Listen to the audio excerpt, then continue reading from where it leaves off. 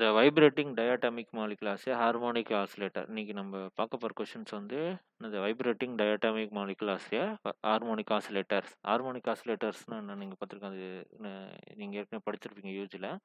Vibrating diatomic மாலிகுலான்ஸ் அப்படின்னா டயாட்டாமிக் வந்து 2 atoms இருந்ததுன்னா அந்த டயாட்டாமிக் 3 அதுக்கு மேலே இருந்ததுன்னா பாலியாட்டாமிக் molecules. The frequency of vibration. The diatomic molecule we have 2 bodies of mass m1 m2. 2 atoms இருக்குன்னு வச்சுக்கோங்களேன். அதனோட மாஸ் வந்து m1 m2 joint by a spring. அது வந்து ஒரு ஜாயிண்ட் ஸ்ப்ரிங்கை கன்வெர்ட் பண்ணி வச்சுருக்கீங்க வச்சுக்கோங்க. Suppose the bond is destroyed from the it is equilibrium length. அதோட ஒரு ஈக்குலிபிரியம் லென்த்தில் இருக்கு. அதோட டிஸ்டன்ஸ் வந்து லென்த் வந்து RE to A length of R. அந்த வந்து நார்மலாக இருக்கிறப்ப ஆறு, அந்த டிஸ்டன்ஸ் RE, அதாவது மாறுறப்ப அந்த ஸ்ப்ரிங்கில் 2 பால் கட்டி வச்சுக்கிற மாதிரி ஞாபகம் வச்சுக்கோங்க. அது நார்மலாக இருக்கிறப்ப ஒரு லென்த்தும், அந்த டிஸ்டன்ஸ் எக்ஸ்ட்ராக்ட் அதாவது பெருசாக நீச் அடையும் போது ஒரு லென்த் இருக்குன்னு வச்சுக்கோங்க. The restoring force of the each atom of the diatomic molecules are, அந்த ஆட்டம்ஸோட இந்த ஏற்கனவே நீங்கள் ரொட்டேஷனல் ஸ்பெக்ட்ரத்தில் பார்க்குறப்ப இது படிச்சிருப்பீங்க. m1 d² r1 by dt² minus k into r minus r. இது ஈக்குவேஷன் 1 வச்சுக்கோங்க. அது திரும்பி m2 வைக்கிறப்ப d² r2 by dt² minus k into r minus r. இது வந்து equation 2. where here k is respect to the force constant. here வந்து respect to the force constant வச்சுக்கோங்க. It is the measure of the stiffness of the bond. இது வந்து என்னது? It is a measure stiffness of the bond. அந்த பாண்டுக்கு எவ்வளோ வந்து அந்த stiffness இருக்கு அப்படின்றத பார்க்கறது இது. ஓகேங்களா? It is a measure of the R1 R2 are the position of the atoms of 1 and 2. the R1 R2ன்றது வந்து position of the atomஸோட இது ஆட்டம்ஸோட positions relative to the centre of mass of the molecule. இதோட relative வச்சுட்டு centre of mass of the molecule I is equal to m1 r1 square is equal to m2 r2 square. Moment of inertia கண்டுபிடிப்போம்ல, அந்த formula இது. m1 r1 square is equal to m2 r2 square. m1 r1 is equal to m2 r2. m1 r1 இது ரெண்டுத்துக்கு r equal to r1 plus r2. இப்போ small r1 is equal to m2 by m1 plus m2 into r, and r2 is equal to m1 by m1 plus m2 into r is equal to r1 is equal to m2r divided by m1 plus m2. இது வந்து இந்த இது cross multiplication, இந்த value எடுத்து வந்து substitute பண்ணுறப்ப கிடைக்கிற அந்த இது r2 is equal to m1 r divided by m1 plus m2 மேலே இருக்கிறது வச்சுக்கிட்டுக்கோங்க. சரி, putting the value of r1 in equation 1.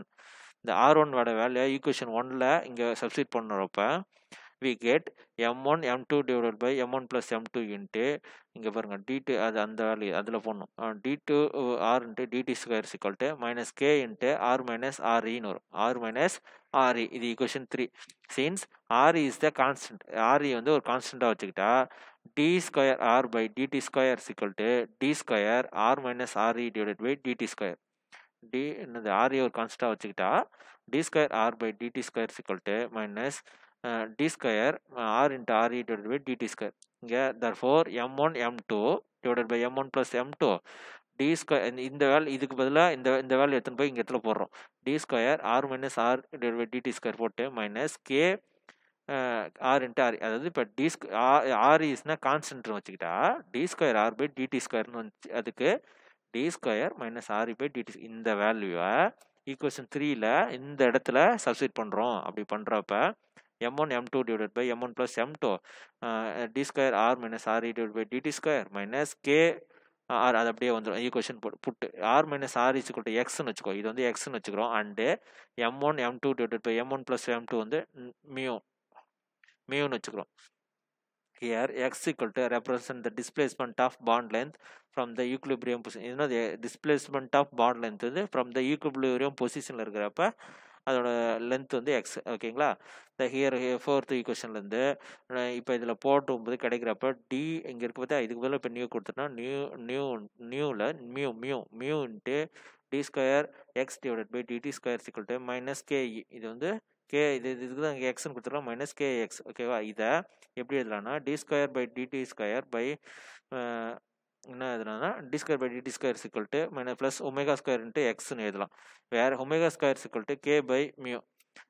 this equation of the simple harmonic motion with the frequency of vibration, இது வந்து இந்த simple harmonic motionோட frequency of vibrationோட equation இது. அது nu, இது வந்து nu. இப்போ nu னு வச்சுக்கோ, nu equal to 1 by root of k by nu.